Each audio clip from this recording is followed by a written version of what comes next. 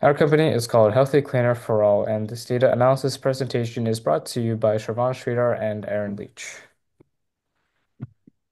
So, some background for this research is that in 2023, Canadian wildfires showed that there was a growing urgency of addressing air quality issues, especially in urban areas like New York City. And poor air quality from events like wildfires poses significant health and environmental challenges. Healthy Clean Air for All is committed to using historical data and advanced analysis to identify key trends and factors affecting air quality using data from data.gov. Our mission is to provide actionable, evidence-based recommendations to improve air quality and create a healthier future for all. So, taking a look at some general trends, and we'll start off with NO2 and specifically in Queens, highlighted here by the graph to the left. You can look at the parts per billion average of NO2 in the past few years, and it's as shown by the line graph, it has gone down tremendously with sharp declines after 2011 and after 2017. And this may be attributed by better management of boilers, as we can see on this next slide. SO2 is a common pollutant from boilers, and the fact that there's a decrease from 2013 to 2015 means there's generally been better management of boilers. And since NO2 is also another common pollutant from boilers, um, it is the reason it's gone down is also probably due to better boiler management.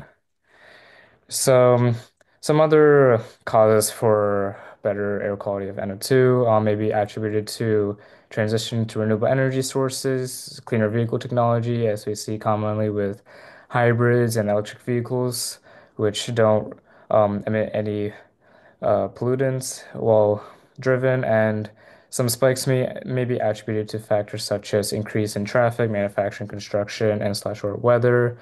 And we can see this occur leading into 2011 and in 2021. And just to show you that this trend is common across all boroughs in New York City, we can see through all the other four boroughs that it's the exact same trend with the line graph. So, continuing with general trends, we want to look at fine particles, and here we're looking at the borough of Queens. So, if we look at the MCG per M3 average of PM 2.5 particles in the past few years, it has also gone down tremendously, which is due to similar factors such as NO2. And this is because of generally an improved emissions control. And so, for example, the EPA has placed restrictions on motor vehicles. They have also placed restrictions on coal and oil plants. And the NYC Law 97 has also reduced pollution from big buildings, most prominently in the heating systems. And the restrictions on coal and oil plants is a general thing, and the EPA is the one that focused on restrictions on motor vehicles. And continuing, going back to Aaron.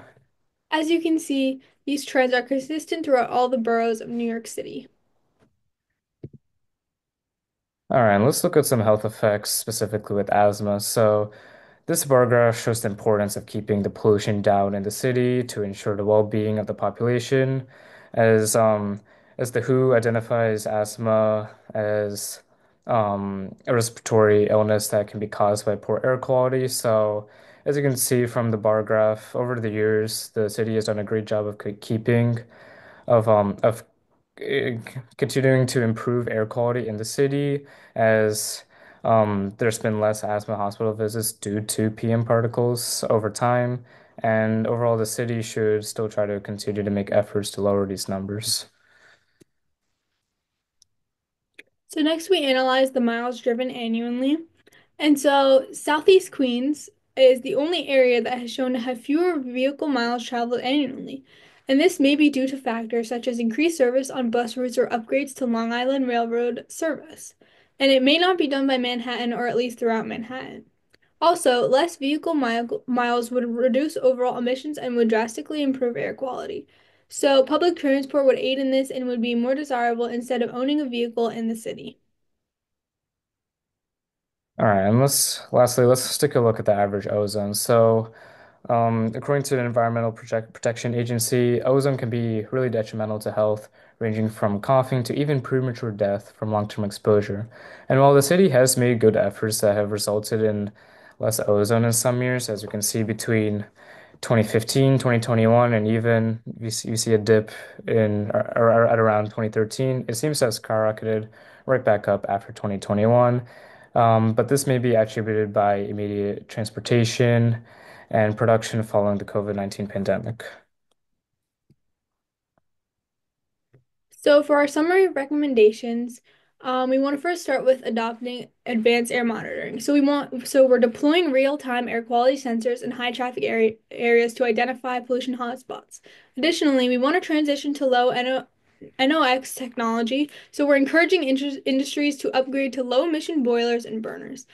And also we want to implement green roof systems. So we're installing vegetation on rooftops to absorb pollutants and improve urban air quality. And some other ways we could improve would be to electrify fleet operations, and this would involve replacing diesel delivery vehicles with electric or hybrid models. And we could also enhance public transit efficiency by improving bus and subway ventilation systems with HEPA filters, which would um, significantly reduce the poor air quality within the public transportation. And lastly, we could expand and electrify public transportation by investing in electric buses, trains, and improved transit networks, all to reduce vehicle emissions. And all of this can be done overall to improve and New York City's poor air quality even after the 2023 wildfires. Thank you all for your time. This is our work cited.